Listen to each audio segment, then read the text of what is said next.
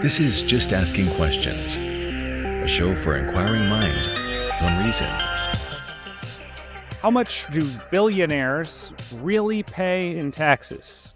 Just asking questions. I'm Zach Weissmuller, senior producer for Reason, joined by my co-host, Liz Wolfe, Reason associate editor and author of the daily Reason Roundup newsletter. Hey, Liz.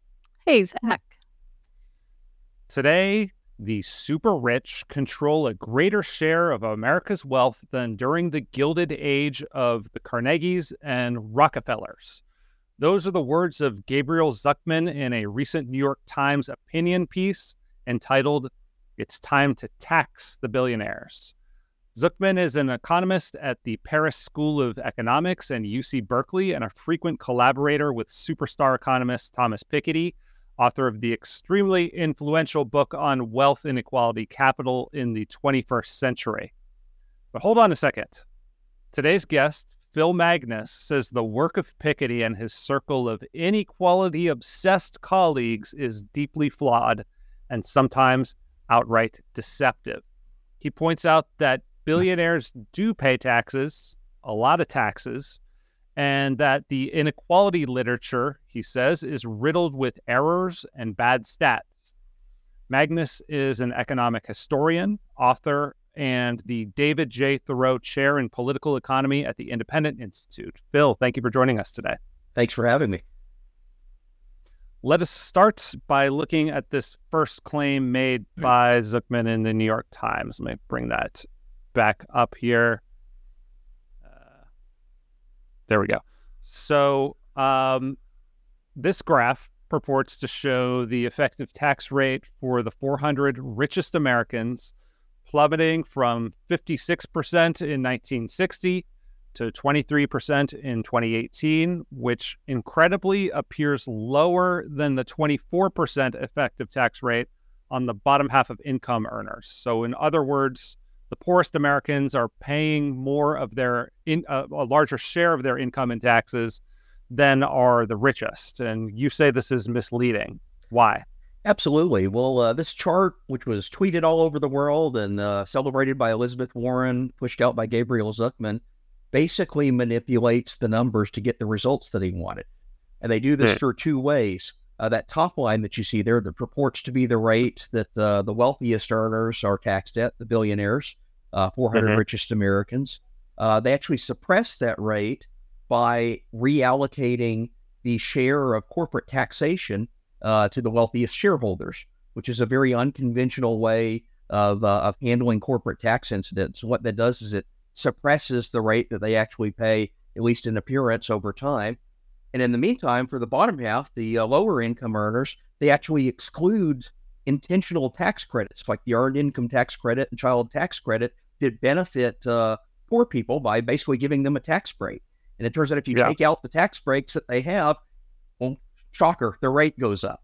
So basically these two statistics are inaccurate, unrepresentative of reality, and yet they're being touted as a basis for tax policy. All right, let me talk about that first line on the top first, with where you say that basically they played some games with the way that corporate taxes are calculated. Could you just explain that a little bit more? What did they do and why is that wrong and misleading in your mind? Well, if you look at corporate tax rates over time, they've generally gone in a downward trend. You go back to the mid-century, 1950s and 1960s, corporations are taxed at a higher rate, as are personal incomes. But that downward trend, you see a succession of tax cuts that occurred mainly starting in about the 1980s and continuing to the present day. And what it's done is it's reduced the rate on taxes that corporations pay. Now, how do you allocate the burden of corporate taxation to people? This is a tricky and very complex area of economics called tax incidence economics. And we have a robust literature going back to the 1960s that say the people that actually end up paying or shouldering the burden of corporate taxation are not necessarily the direct shareholders themselves. Shareholders do pay some of the burden of it, but it also allocates onto other sectors of the economy through the distortive effects of taxation. So there's several studies that have shown, for example, that laborers incur some of the incidents of corporate taxation, whether they own the shares of the company or not. Some of it also spills over in very complex ways onto competitors. And when you do these adjustments, you do tax incidence calculations for corporate taxation, you have to impose a set of assumptions upon how you want to allocate those numbers. Well, Zucman and his colleague, Thomas Piketty and Emmanuel Saez, used to follow the economic literature pretty strictly on this, very conventional literature, where they'd allocate a share to corporate tax to corporate shareholders, but they'd also allocate portions of it to some of these other people that incur incidents, and you get a really even distribution of the way that corporate tax incidence is incurred, basically spread across different sectors of the economy that economists have theorized. Well, what they did when they produced this new chart is they engaged in what I would call outright statistical trickery. They only assigned corporate tax incidence to the physical shareholders, which happen to be the rich, happen to be the wealthy. Wealthy Americans own a larger share of corporate shares, basically, than any other American. And as a result of that, it tilts the entire trajectory of this upper line. So basically now it follows the succession of corporate tax rate cuts, whereas previously, if you actually distributed the incidence in a realistic way, it would be much more flat, much more level. Why didn't they use the same methods that would be in keeping with the methods they used to use 10, 20 years ago? Well, that's the trick. I argue that Zucman tried to pull an academic sleight of hand. That's a really big accusation. It is, and I think the evidence is there for it. So if we go back to 2018, Zucman and his colleagues published an article in the Quarterly Journal of Economics, which is a really well-regarded, high-end academic venue. And this article used conventional allocations of corporate tax incidence. They followed Arnold Harberger's approach that goes all the way back to the 1960s and has been updated by some subsequent literature. But it was a very standard way, and they state this outright in the article, that we are following the conventions of the field in the way we allocate corporate tax incidence. Well, this gave them a result that was at odds with their political story. Because remember, they're claiming that tax cuts in the 1980s to the present have caused inequality to soar. But when you looked at the results, and you can see the chart there, I pulled this directly out of their data set, the incidence of taxation, the effective tax rate on the rich, so this is corporate taxes, this is income taxes, this is everything that they could measure, between 1962 and roughly today. So they took this all the way up to the mid-2010s, which is the data they had at the time. Now, this is the top 2014. Yeah, top 0.001% of earners. This is roughly 1,200 to 1,400 tax filers. So the billionaires, it's the elite of the elite. And you can see the tax rate over time. In 1962, the effective tax rate on the ultra wealthy was about 44%. We'll go all the way forward to 2014. Where is it? It's just over 40%. So it had gone down, and of course, there's some fluctuations over time that have to do with business cycles and some other events, but it had gone down by basically about 4 percentage points since the 1960s. That story does not fit their narrative about inequality. So their narrative, in short, is inequality has, massively increased over the decades that we were just reviewing. And in part, that's due to the slashing of taxes on the rich. And you're saying, wait a second, no, using their own methods that they used to use to calculate this, we're seeing a very, very similar, very consistent tax burden from the 60s until basically today. Exactly. Okay. It's very slightly gone down, and this comes from streamlining the tax code, but the wealthy are still shouldering far and away the largest share of the tax burden. But that doesn't... Yeah. Well, let's compare it to the 2019 data, the adjustment that you say happened. I just want to put these side by side, and you explain to me why these look different. So here's 2018, which we were just explaining. Looks like you kind of end up in the same place you started, a very slightly lower, and then here it is compared to the readjustment. Right. The orange line is going, starting in the upper left corner, goes down below 30%, between 20 and 30%. So what happened here? How did they massage the data to get this result? So almost all of the change here comes from altering the way they assign corporate tax incidence. They just altered their assumptions. It's the same data input, but by changing that one little assumption and reallocating it entirely to shareholders, they took was basically a flat line and made it a downward angled line that now fits this claim they're touting in the New York Times, where you see the tax rate in the 1960s, it jumped from about 44% to it's near 55%, which was the claim that he made in the New York Times. And then you go all the way forward to the mid-2010s, and it's no longer 40% that the rich are paying. They're now down to 22, 23%, which they claim is a lower rate than lower income Americans are paying. So it's all because of changing assumptions. Yeah. So is there a possible defense of changing that way of calculating? Yeah. Was there any charitable explanation for why that it actually is, the fact that wealthier people own more stock?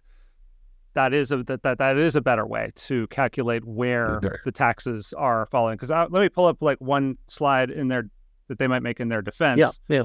This is also from the New York Times article that says taxes on wages has increased as corporate taxes have decreased. So the green line, you can see the payroll tax going up, the corporate income tax going down, and they would just argue we need to capture the fact that this means the tax burden is shifting between, different levels of earning potential. Right. So Zucman himself offers a defense of doing this, but he doesn't do so until after he's caught, which is the really interesting giveaway. Another way to think of this, they published in a top economics venue, the Quarterly Journal of Economics. This means that you have to make airtight arguments that go through rigorous peer review, often multiple rounds before top experts in the field of economics. And in doing so, when they adopted the conventional way of assigning corporate tax incidence, they met 60 plus years of academic literature that they had to go through basically a screening on to show that they were doing the methods consistent and the right way with that literature. So that's how they got it published. But then Zucman does something really interesting when he realizes he has this problem, and this is around 2019. Randomly one day, he removed his data replication file from his personal website for this already published article that had come out. Wow. So that's the smoking gun, That's right? the smoking gun. It just disappears. And, several people noticed this.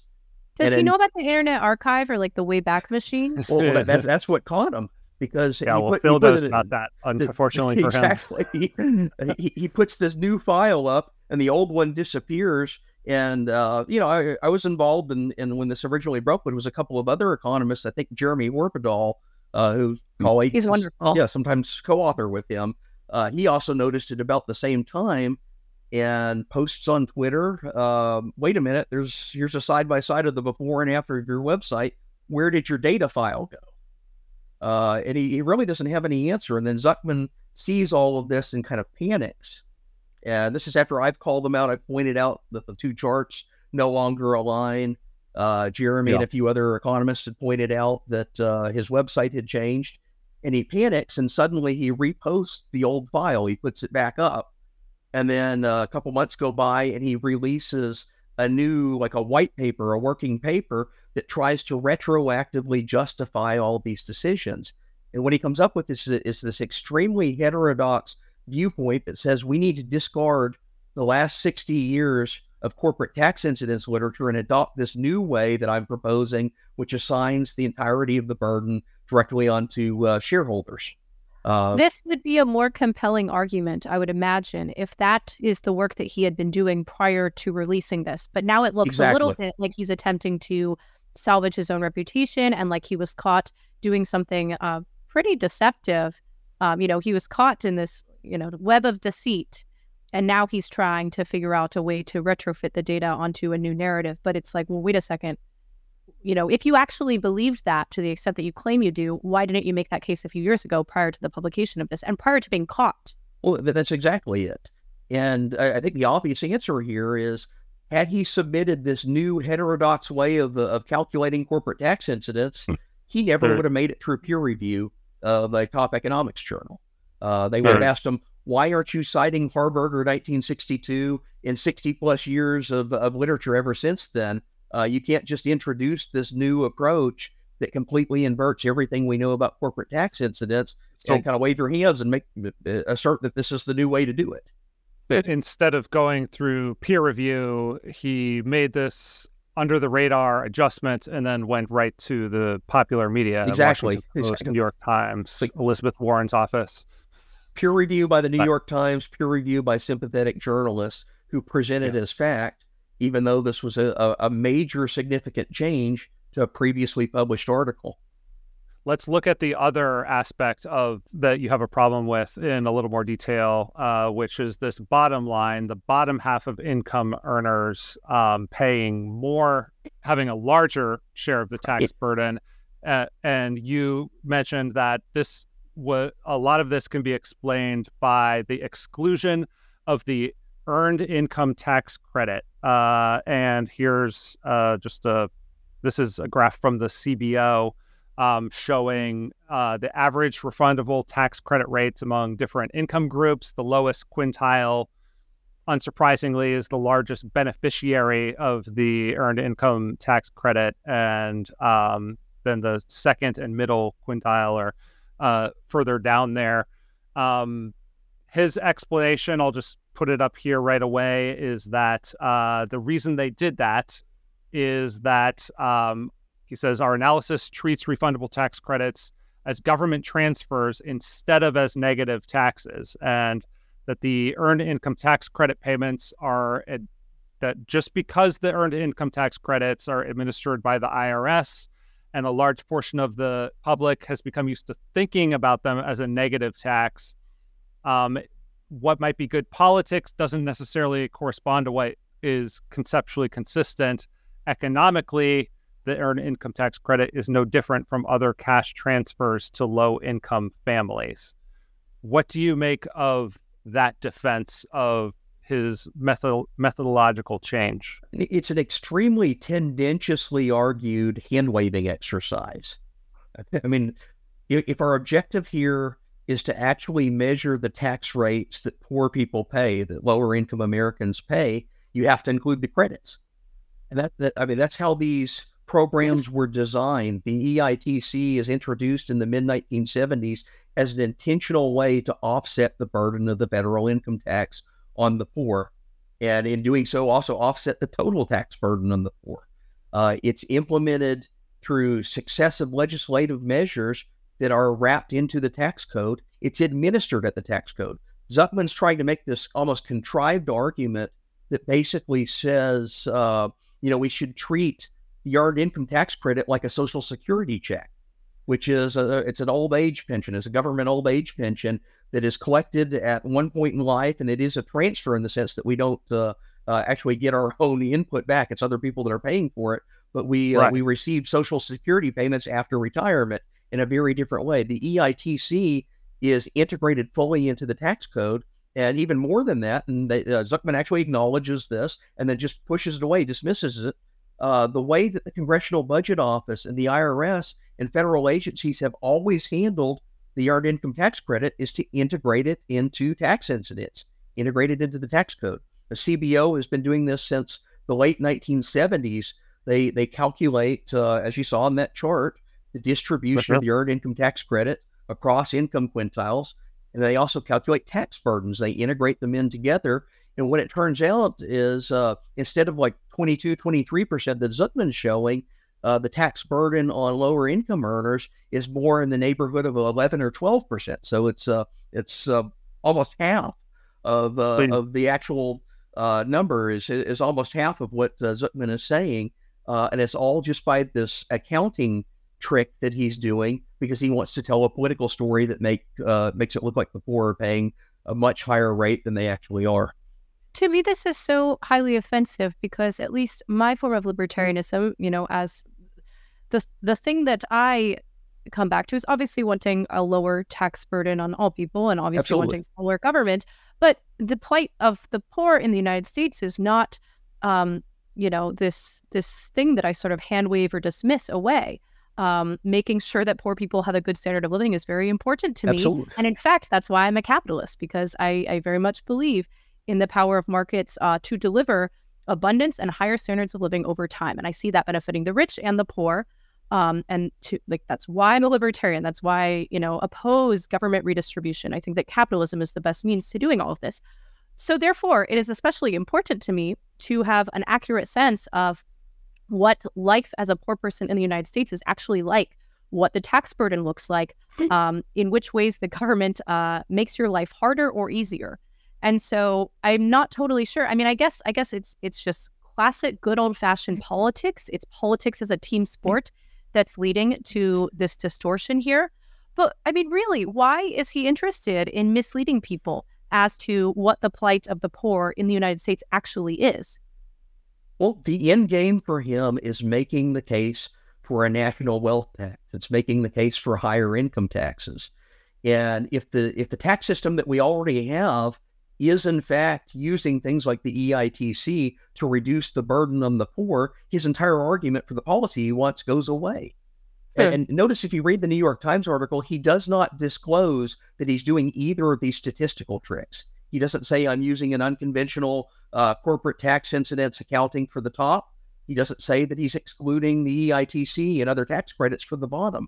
He just presents it as is, as if this is the actual tax rate that rich people and poor people experience and pay in their real lives. And it turns out we have policies that are actually offsetting the tax burden on the poor in very, very substantial and intentional ways. So by leaving that out, he's almost like fomenting a case to try to get lower income people to agitate for higher taxes on the wealthy to argue for redistribution. And this yet, feels like basically like rage bait dressed up in intellectual clothes. Like it feels like it's pandering to the New York Times Elizabeth Warren voting class, who is most likely to be in favor of this type of thing. But it's very much designed to get people angry about the state of wealth in the United States without necessarily having that reflect reality. Yeah, he's claiming that our tax system is unfair. But any other objective statistical analysis says we have a tax system that is extremely progressive and has been basically since its inception.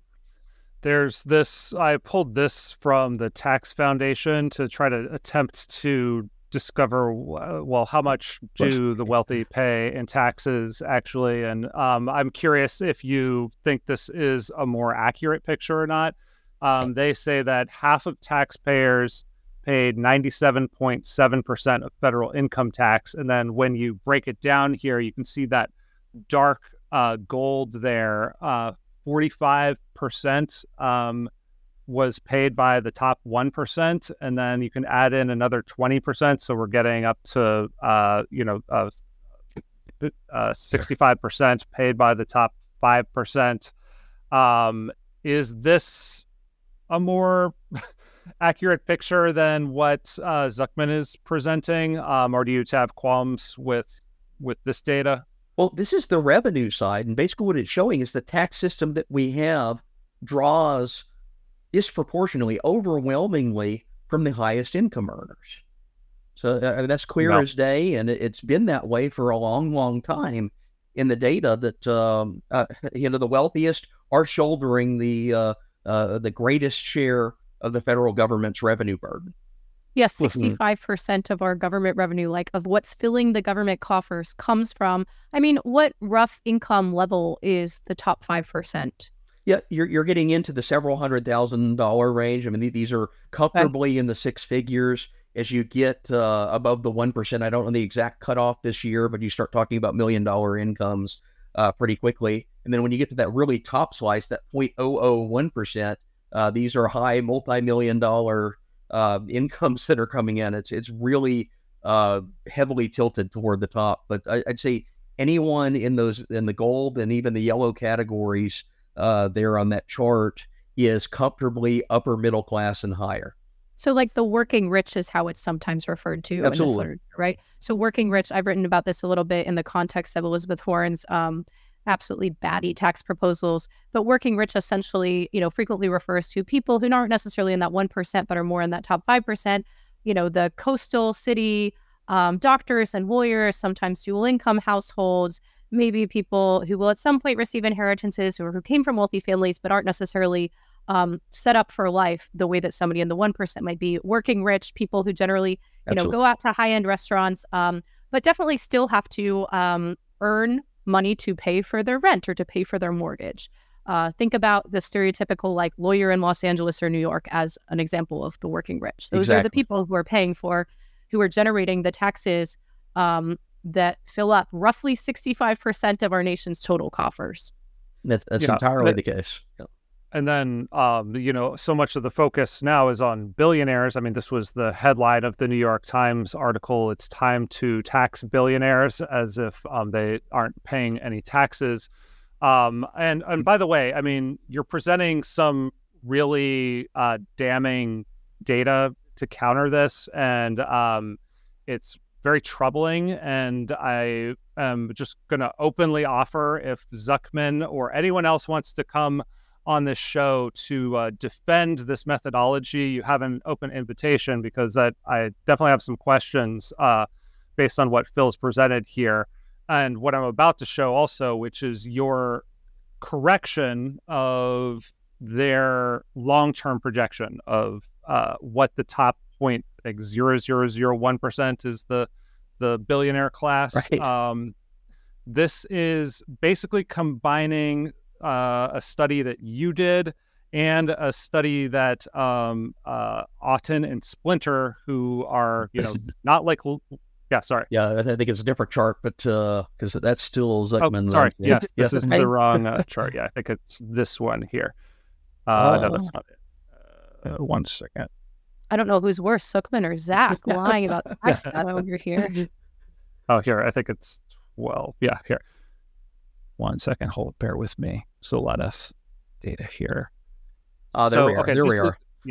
This is from a study by Otten and Splinter.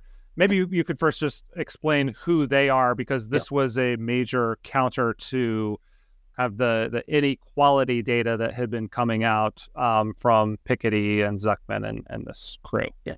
So Gerald Otten and David Splinter, they're two economists that work in the U.S. Treasury Department and at the Joint Tax Commission. So they're tax statisticians. And earlier this year, they published an article in the Journal of Political Economy that had been in the works for many years, revisiting the income distribution claims of Thomas Piketty. And you can see that on the chart there. They put their study side by side with Thomas Piketty. So Piketty is, you see, actually, that there should be another chart there that has his numbers on there. That's the one. There we are. So Piketty, you see, is the blue line. And that represents the top 10% income share over the century. You can do the top 1%, top 0.5%, whatever segment that you wanted to break it down into. But you see it makes this U-shaped pattern across the century where it's very, very high, then it drops down at the mid-century, and then it rebounds in the 1980s. And what's going on there is they're trying to claim that the tax rates over the century have caused inequality to go down and then go up. So high taxes supposedly cause low inequality, low taxes cause inequality to rebound.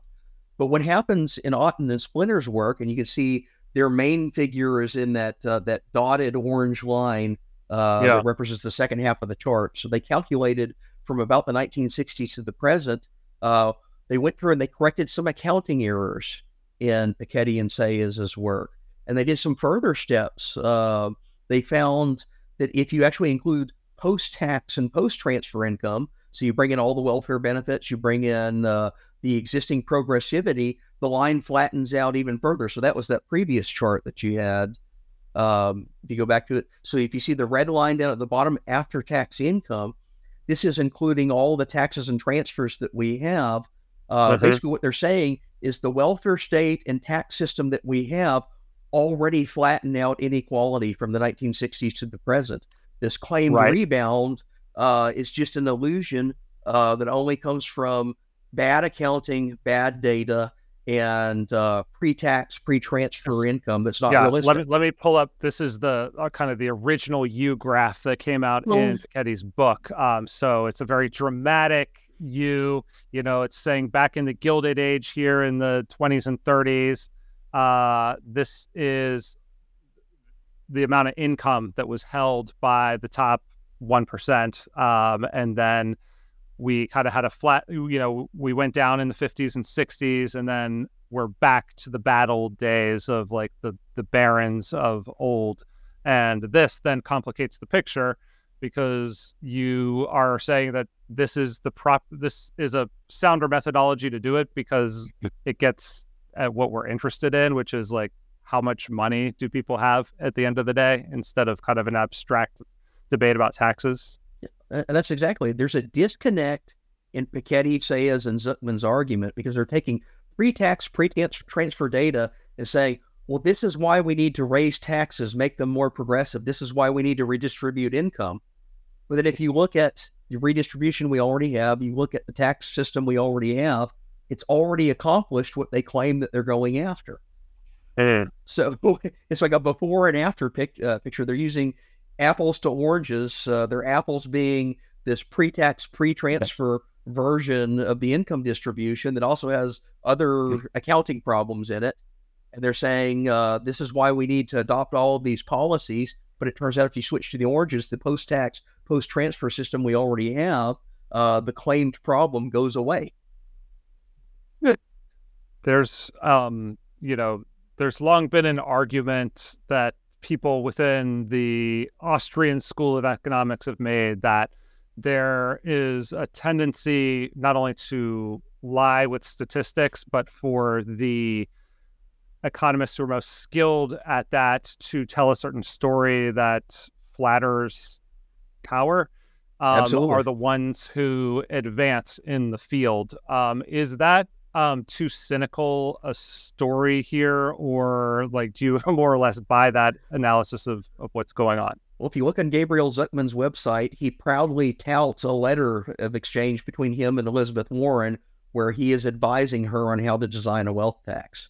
So I think he is absolutely seeking influence in the halls of power. Even more recently, and this is what precipitated the New York Times article, he went through to the G20 summit meeting that was just held a couple of weeks ago at the invitation of the Brazilian government. They were the chairs this year, and we know Brazil has basically a socialistic regime in place, and they put him up on the stage to make the case for a global wealth tax. So it's quite clear that he is not just doing academic analysis, not just doing objective statistical work on inequality. He is trying to give politicians tools and arguments to make the case for higher taxation, and he'll openly state that. So yes, you see the motive at play here. Whereas I am, I'm skeptical of taxes. My normative preferences are like both of y'all's. Taxes are probably too high, and if you want to maximize freedom, you want to maximize economic opportunity. Yes, we have a normative preference for lower taxes. But I also want to get the statistics right. I also want to ensure that we're measuring the tax regime that we currently have in its full effectiveness. And when you do that way, you get a very different picture than this politicized version that Zucman and Piketty and their colleagues are pushing to the New York Times. You mentioned the correspondence with Elizabeth Warren, and she's been one of the most outspoken proponents of this idea of a wealth tax. She pushed it very hard in her 2020 campaign for presidency. I've pulled a clip from the debate, the Democratic primary debate, where she makes the case for it. I want to play that and then reflect on what a wealth tax would mean for America. I have proposed a 2-cent wealth tax. That is a tax for everybody who has more than $50 billion in assets. Your first $50 billion is free and clear. But your 50 billionth and first dollar, you got to pitch in 2 cents. And when you hit $1 billion, you got to pitch in a few pennies more. Here's the thing. Doing a wealth tax is not about punishing anyone. It's about saying you built something great in this country, good for you. But you did it using workers all of us help pay to educate. You did it using getting your goods to on roads and bridges all of us help pay for. You did it protected by police and firefighters all of us help pay the salaries for. So when you make it big, when you make it really big, when you make it top 0.1% big, pitch in 2 cents. What do you think about that, Phil? It sounds reasonable on its face. You're a billionaire, you use the roads and the fire departments and so forth, so pitch in a couple pennies. Well, Elizabeth Warren is playing fast and loose with words and definitions when she does this. You know, our income tax system taxes income. That's the only thing that's constitutionally permitted to tax. What is your income? That's how much you earn over the course of the year. What Elizabeth Warren is doing here, she's playing a sleight of hand. She's actually saying we should tax the net worth, the full value of the billionaire's estates, which is a very how different would you even do that? I mean, how do you even go about to get it? Like, that's the part that always really, really bothers me. It always strikes me as Elizabeth Warren and many of the people who boost her talking points are totally disconnected from any understanding of how like wealth management for the ultra rich actually works, because I don't even know how you would begin to go about attempting to assess taxes on the entirety of their holdings.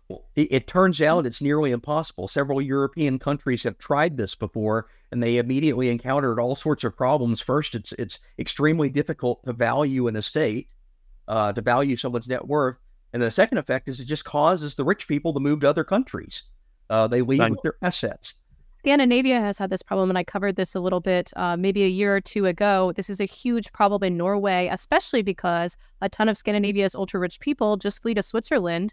And then you essentially have these little expat enclaves of people who are entirely in their same milieu, who in many cases they already know. So you essentially have these cute little subculture like clusters forming. But I think so frequently the governments that impose these types of schemes don't really understand that, like, why on earth would anybody stay if they're going to be treated like cash cows and taken for granted to this degree?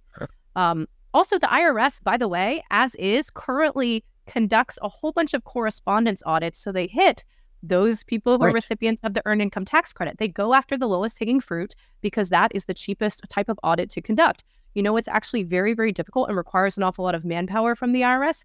Auditing rich people. You know what the IRS is currently struggling to do, even though they got that massive cash infusion 2 years back?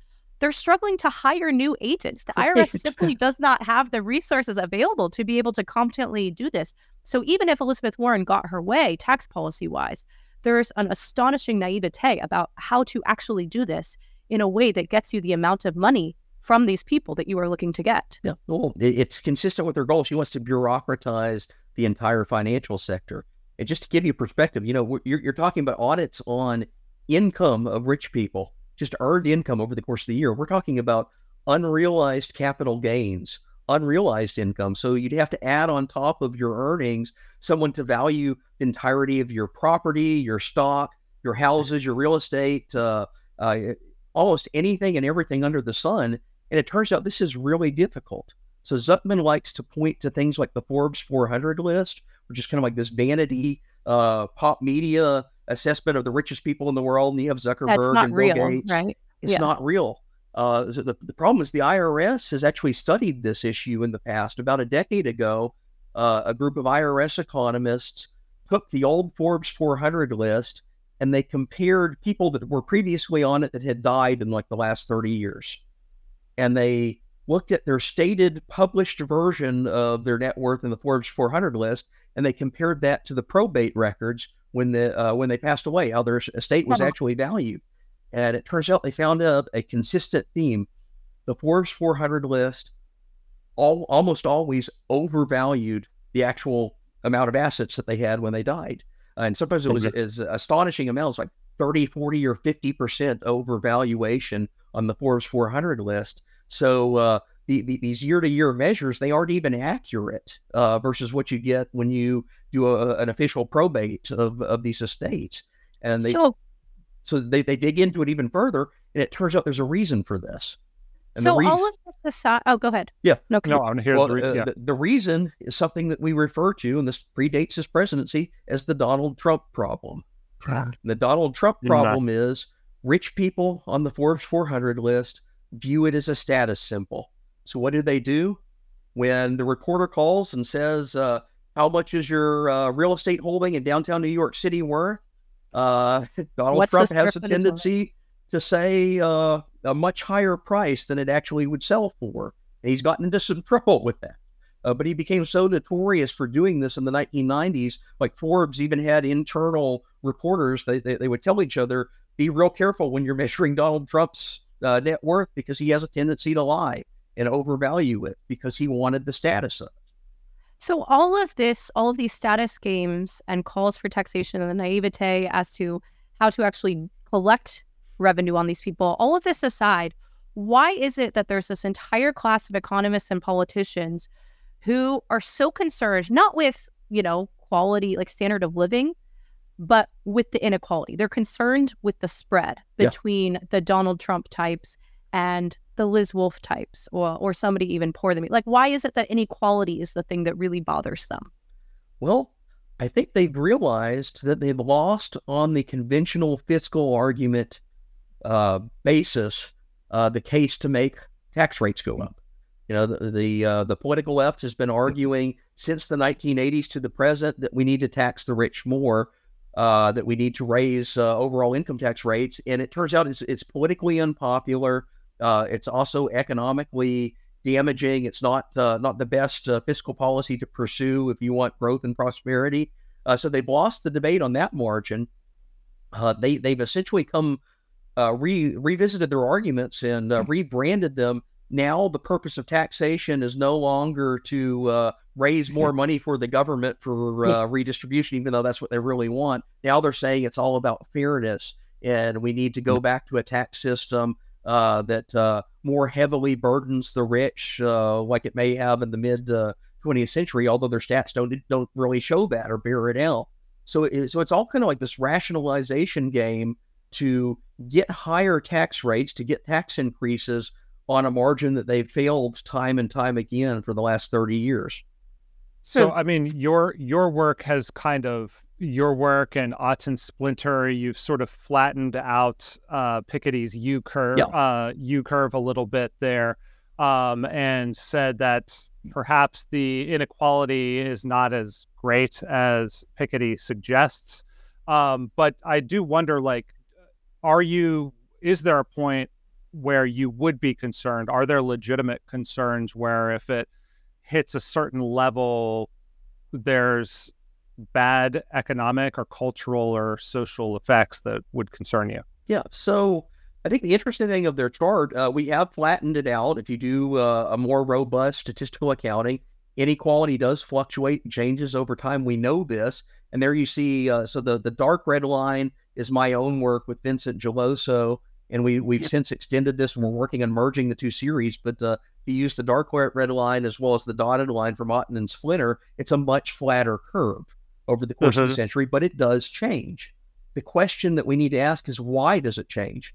Well, Piketty's narrative is when taxes go up, inequality goes down, or when taxes go down, inequality goes up. And some of the revisions we've done, they've not only flattened the curve, they've broken that claim of causality. It no longer holds. It turns out inequality goes up and down for a host of other reasons. And the big two, the ones that we know of from time and time again in history, are not good reasons. They're the Great Depression, so they're a financial collapse. That will flatten out the wealthy because, they're the ones that lose their shirt in the stock market, as happened in 1929. Yeah. So if you see on that chart, there is a major drop in 1929 as a result of the stock market crash and the Great Depression. And it plays out over the course of the next decade. The other reason, wars. Just massive, just to underscore that, just massive destruction of wealth. Yeah, massive destruction of wealth is the first point there. By an economic disaster. War. Yeah. And the second one. Explain the war point. Yeah. Yeah. So you see the same chart in Europe. They have a U-shaped pattern. And it turns out the leveling occurs, the drop in the wealth in the top 1% occurs when the cities of Europe are being bombed into oblivion during World War II. It's the physical destruction of wealth and capital. And that actually does have a leveling effect on European society. So you've got the two things that are actual causes of changes in this and the curve's trajectory are things that I would not wish upon anyone, and I think no sane person would. And yet, that's kind of the implication of Piketty's narrative. Is the only guaranteed way to reduce inequality is to physically destroy wealth through economic disaster or war. And so how is it that this is able to be branded as like aspirational or like a good thing? Like, is this just some of the fine print that's gotten lost along the way because then Piketty's narrative has been so successful? Well, he acknowledges it and he kind of hand waves it away and he says, but really the thing that we need to care about, really the mechanism is the tax rate. So he's trying to shift attention away from depression and war and onto this policy lever that he thinks he can control. By raising or lowering the tax rate, you can get an inverse relationship in the concentration of income and wealth. This is one central premise of Piketty's argument.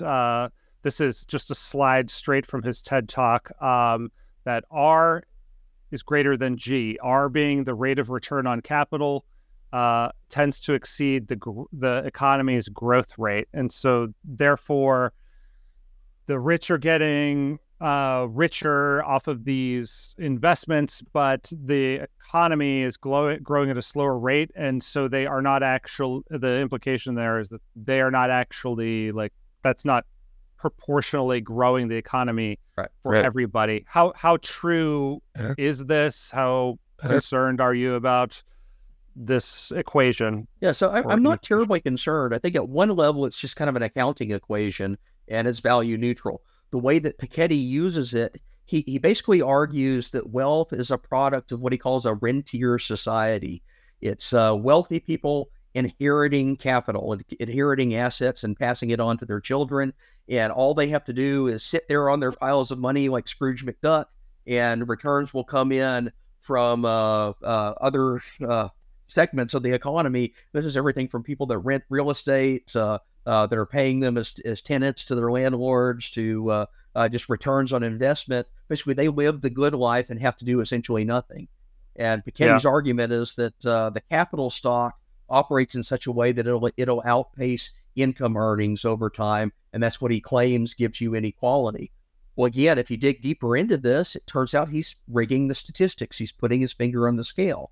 And in his book, he has another U-shaped chart where he takes the ratio of the capital stock, the private capital stock, to output or national income, and he purports to show that over the course of the century it drops down from the Gilded Age, and then it rebounds again when taxes are cut.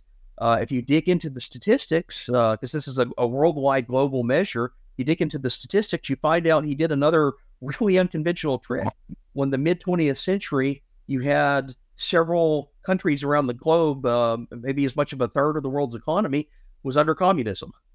It's the Soviet Union, it's China, it's the Eastern Bloc. And in those exact years, from basically the end of World War II to the fall of the Berlin Wall, what does he do? He zeroes out the capital to income ratio in his calculations for the Soviet and other communist countries, because he's accepting as an ideological claim that they have eliminated inequality. They have made all private ownership public.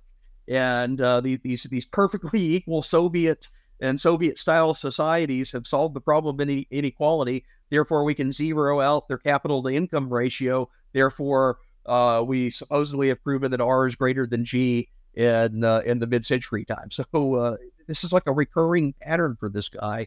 Whenever he has the opportunity to manipulate the statistics, he puts his finger on the scale in such a way that gives him the result that he wants. And he is now one of the most famous economists in the world. And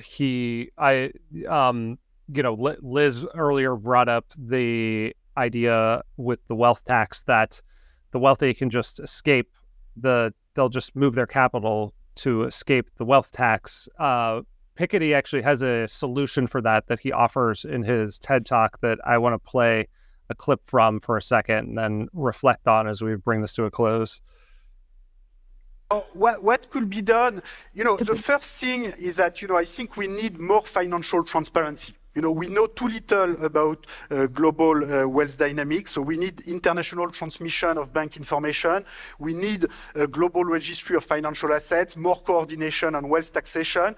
And, even wealth tax with a small tax rate will be a way to produce information so that then we can adapt our policies, to whatever we observe. And to some extent, the fight against tax havens and automatic transmission of information is pushing us in this direction. Now, there are other ways to redistribute wealth, which it can be tempting to use. Inflation, it's much easier to print money than to write a tax code. So, that's very tempting, but sometimes you don't know what you do with the money. This is a problem.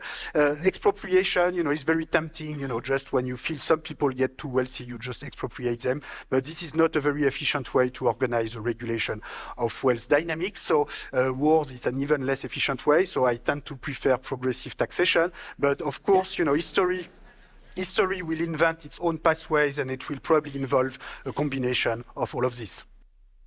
Nothing is more scary than having this strange Frenchman telling me that I need to fork over all of my financial information. Just financial transparency, global coordination. Now I believe in one world government. For like total global surveillance of every transaction. Yeah, no big deal. We'll just print more money and also total global financial surveillance. What could go wrong? And he just kind of hand waves this away as yeah, good idea. Yeah. No, it's this is where I get really concerned, because there's this looming specter of the CBDCs hanging over our heads. I think that is their preferred method of achieving this, because once it's completely every cent in your bank account is completely programmable and trackable by the central bank, then they can have complete financial transparency around the world. And I think that this is something like libertarians need to be really having our antennas up and ready to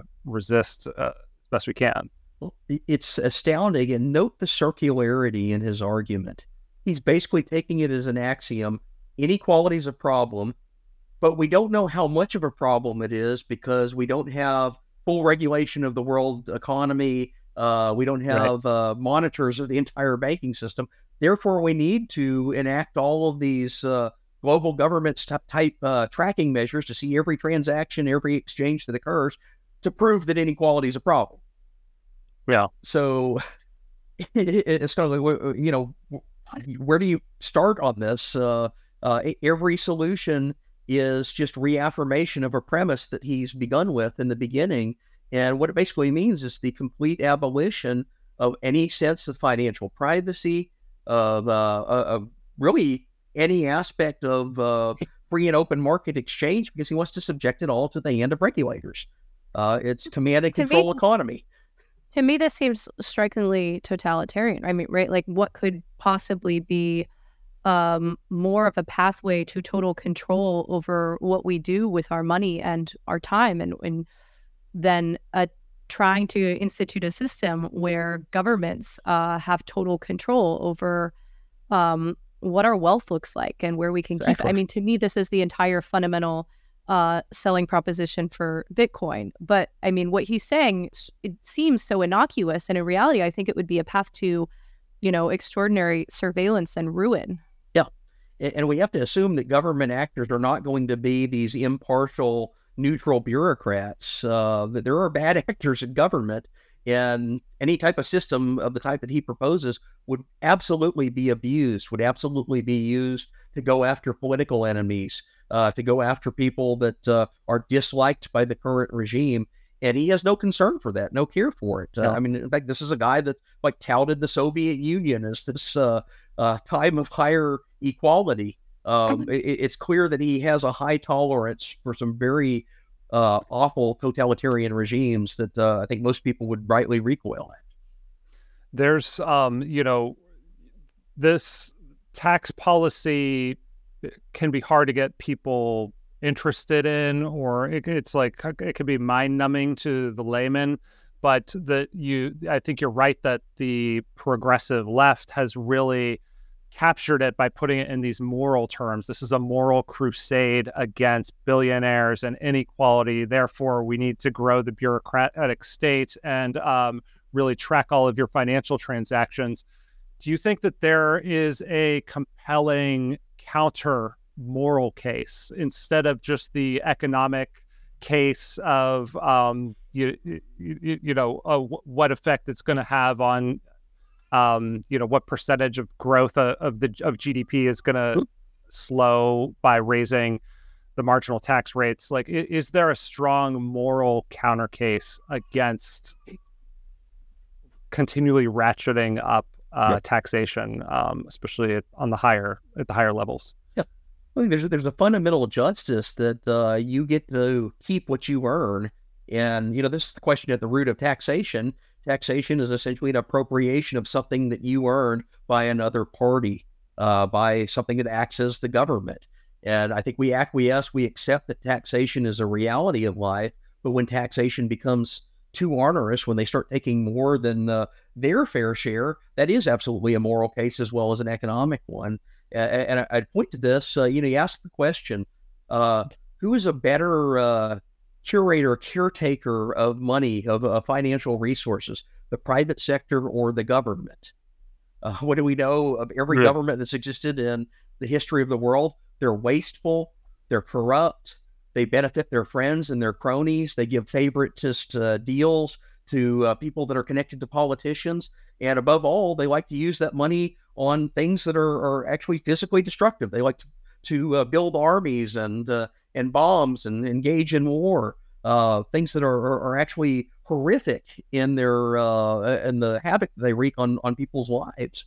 My question is, would you rather have a giant pile of money situated in the private sector where it's put to productive ends, it creates jobs, it creates new innovation, it creates products that people want to enjoy and consume and buy and make their lives better? Or do you give to the government, which puts it into the warfare welfare state of helping out their friends, helping out make people that are well connected to politicians rich, and blowing up other countries? Which is the more moral of the two? Almost every time it's going to be the private sector. Phil, I want to ask you our last question of the show, which we ask all our guests. I didn't prepare you for this, so you can take a second to think if you want, but we want to ask you, what is a question that you think more people should be asking? Well, that's a good one. What do you think on that?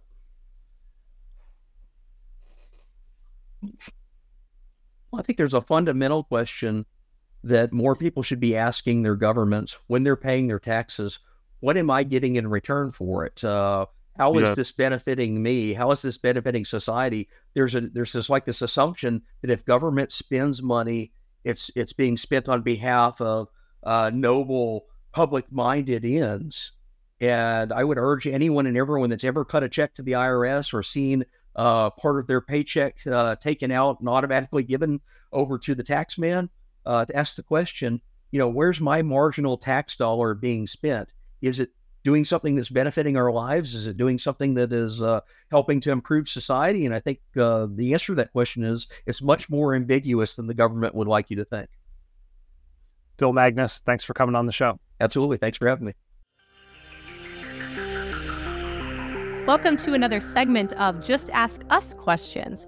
As a reminder, you can feel free to submit your questions that you have for my esteemed co-host, Zach Weissmuller, and I via justaskingquestions@reason.com, probably, maybe. I don't actually know the email address. So let's go ahead and see what the listeners have in store for us today. Benjamin, if that even is his real name, says, howdy. Obviously appropriate howdy. For Texan culture. So I'm quite curious as to why you picked the show name. I've heard bits about the decision littered throughout some of the episodes, but I can't help but wonder if this is a phrase that should die. On the one hand, attorneys doing cross-examinations just ask questions, but no one would confuse them for someone trying to conduct a bias-free inquiry. Worse, this technique is often used by bad faith interlocutors who will, instead of defending their own contentious position, simply attack their opponents with hard questions. Yes, guilt by association is stupid, but don't we have stupid instincts sometimes? Why bother trying to rehabilitate this phrase? On the other hand, I actually think the title minimizes the power questions asked in either good or bad faith At best, this name underestimates the power of skepticism, doubt, and rhetoric. While these tools can be used for good, as with guns, it's silly to pretend it isn't dangerous, even if we libertarians prefer this set of risks. Okay, Benjamin, you have to simplify everything. I think you're also overthinking things, might I add. I think Benjamin has thought about this name like 10 times more than I have. What do you think? We came up with the name, we kicked out around a lot of names, and I liked this one because, first of all, I just love a good question. Maybe what Benjamin calls a power question, or was it power of questions? Well, I don't know. If he's saying power question, he should have offset it somehow with power questions. Fair enough. But, there's this great book out right now called Super Communicators. It talks a lot about the power of a good question and genuine curiosity to create connection and reveal meaning. I ask my kids a question every night and ask them to ask me a question. So I love that. But what did they ask you? The last question that I asked them was like, what's the bravest thing you've ever done? It's a good routine. But you get answers that end up revealing things they've done secretly that you don't know about. Yeah, there's not too many of those yet, but I'm hoping we'll work our way up to there so we can keep doing this in the teen years. Weissmuller family entrapment. Yes. Yeah. But that aside from that, obviously there is a certain fun irony to the Just Asking Questions title, because what we try to do on the show is in a lot of ways the opposite of what the phrase has come to mean. Like, to me, just asking questions means raising a bunch of doubts about a mainstream narrative without offering any evidence of a plausible alternative. So instead, you just float out vague conspiracies, but never really commit to making the case for any of them. Here, I think what we do is we pose a question that challenges the received wisdom, but we try to keep the conversation grounded in data and empirical reality, and then asks our guests to help us probe and stress test it using those tools instead of just wild speculation. So there's a little playfulness to the title. It's a little tongue in cheek, right? Like, the entire point is to riff on the fact that people will frequently, just asking questions carries this connotation of, it typically accompanies either conspiratorial thinking or very much questioning the mainstream rhetoric. And on one hand, that is sort of what we do. I like to think that it's not really the conspiratorial version, but I mean, we're skeptics of state power. We're skeptics of a lot of parts of the media. So especially, part of the reason Zach and I initially became friends and colleagues who very much support each other, I think, was because of the egregious civil liberties violations of COVID, and a sense that the mainstream narrative that we were being given was really not accurate. And so I don't think it led either of us to these deep conspiratorial rabbit holes per se, but it definitely was a little bit of this come to Jesus moment of what the mainstream is telling us on this is really not matching with reality. For sure. And that's the other component, I think, of the show title, is that the Just Asking Questions attack, he's just asking questions. I think it actually has been overdone a little bit at this point. With the pandemic and lockdown stuff that you were just talking about, there were a lot of people who were legitimate skeptics of some of these policies who were just constantly being accused of just asking questions. Our last guest, Jesse Singal, he gets that on social media all the time. It's trying to discredit people when in reality, the questions that Jesse is asking are very appropriate questions, I think. Yeah. And a lot of his reporting has been pretty much validated by that extremely comprehensive review out of England. So I think some pushback and reappropriation of the just asking questions phrase might be warranted in that moment. But I do get, go ahead. The other thing that I think Sweet Benjamin is maybe discounting is the fact that just asking questions is abbreviated to be JAQ. And to some degree, I think I at least appreciate being able to refer to our jackassery in private. And so having a useful abbreviation is good, because at least one of the things, we take our guests seriously and the topics that we cover seriously. But honestly, the worst thing is journalists taking themselves too seriously. And so to some degree, there's a little bit of levity that we goof around with. Yeah, so thanks for listening, jackasses. And I do get your concerns, Benjamin. And like, Benjamin frankly, is like, the only non-jackass among them. yeah, I get where he's coming from, honestly, and I sometimes worry that the name could be a turnoff for booking some guests. But I like to think our work for Reason and the content of the show can speak for itself, and I guess time will tell on that. But I really appreciate the thoughtful question. Everything else is a turn on for guests, so we got it. Thanks for listening to Just Asking Questions. These conversations appear on Reason's YouTube channel and the Just Asking Questions podcast feed every Thursday. Subscribe wherever you get your podcasts, and please rate and review the show.